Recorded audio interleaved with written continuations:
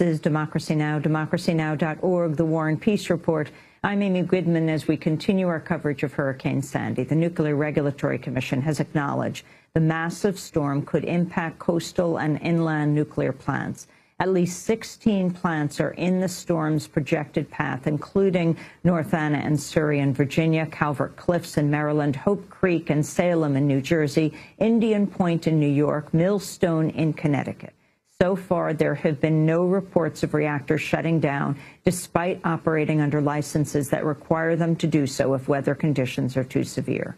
The Nuclear Regulatory Commission met on Sunday to discuss the precautions needed to secure vulnerable plants during the storm. Spokeswoman Diane Skranke said, quote, "They're all designed to withstand the natural phenomena, including hurricanes and what comes with hurricanes, high winds, high water, that kind of thing."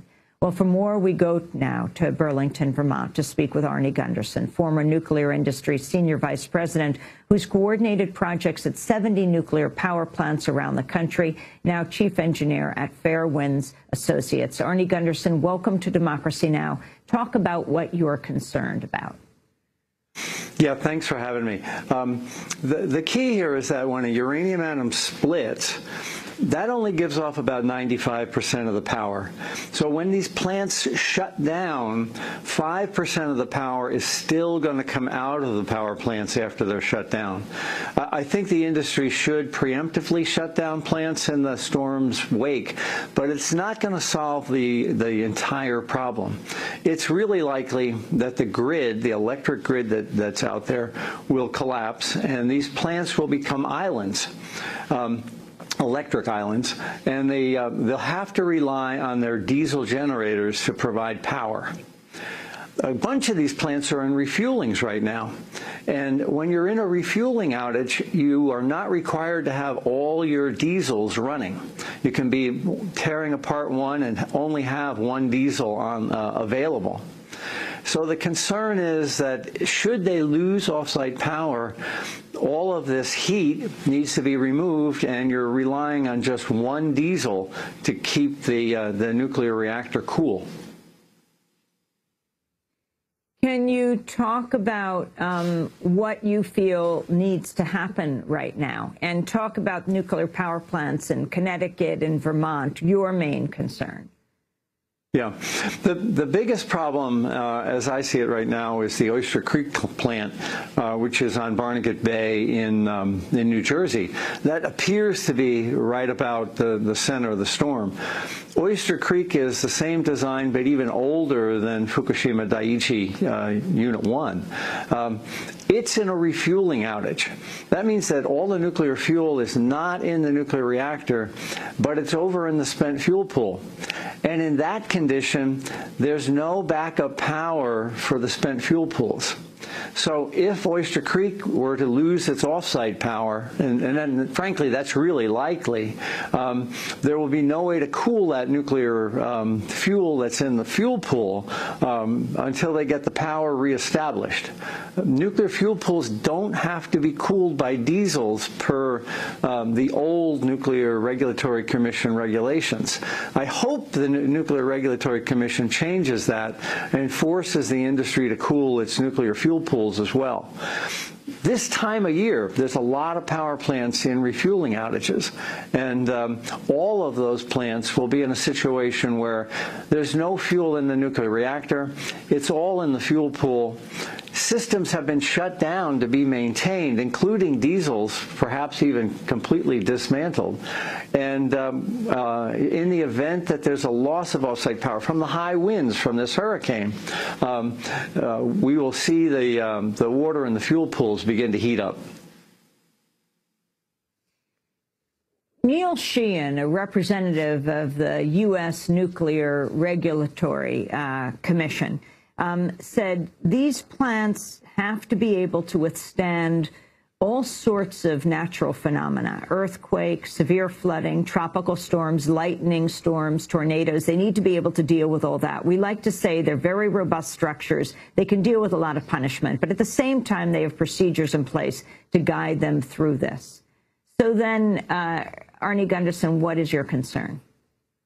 You know, this isn't like the big bad wolf. They can huff and puff, and they won't blow this plant down, especially a hurricane that's only 85-mile-an-hour winds. It's not a question of the winds from this hurricane blowing the plant down. It's a question of the loss of off-site power. That's exactly what happened after Fukushima Daiichi. The earthquake destroyed the off-site power. At that point, the nuclear plant relies on its diesels. And my big concern is diesel reliability and the fact that nuclear plants don't have to cool their nuclear fuel pools off their diesels per NRC regulations. I think those are the two big concerns for Hurricane Sandy. Tell us what's happening in Vermont. Tell us what's happening with Vermont Yankee, Arnie Gundersen, a plant you know well. Yeah, Irene hit Vermont Yankee pretty hard, and we were expecting a little less rain from Sandy than we were from Irene. It was interesting, talk about the law of unanticipated consequences. There was so much flooding in Vermont that large gas canisters that people had in their backyard to heat their homes or heat their trailer parks or to heat their barbecues went floating down the Connecticut River and bumped into a hydroelectric dam, which is just south of Vermont Yankee. And the state police actually blocked off the road heading into Vermont Yankee because they were afraid all the hydrogen in those canisters was likely to explode. Now, that's not in the design bases of a nuclear power plant. Nobody ever thought that we'd have to worry about explosive gases floating down rivers by our nuclear plants and potentially causing damage. Here in Vermont, I think we'll have a less severe event near our nuclear plant than we had last year, but it really depends on the degree of the flooding.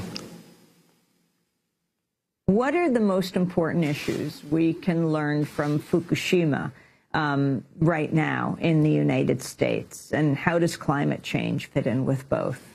Arnie Gundersen. Well, climate change has affected nuclear plants this year. Quite a few had to reduce power in the summer because river flow rates had dropped and there wasn't enough water to cool them. And that happened in France and around the world as well. So we portray nuclear power as a way to eliminate climate change, but in fact, we need to solve climate change before we can have nuclear power plants because there's just not enough cooling water to cool these plants in the event of hot summers. Well, now in the fall, and the lesson from Daiichi is that the nuclear fuel pools are a major liability. There's more nuclear, more cesium in the fuel pool at Vermont Yankee than was ever exploded in all of the 700 above-ground bomb testing. I think the most important lesson we can take out of the Fukushima Daiichi in climate change, and especially with Hurricane Sandy, is that we can't expect to cool these fueling pools. We need to remove the fuel. We need to put it in dry casks and get it down from these high fuel pools, get it down onto the ground in dry cask storage. The Nuclear Regulatory Commission is not insisting on that because it's going to cost a couple $2 billion for the industry.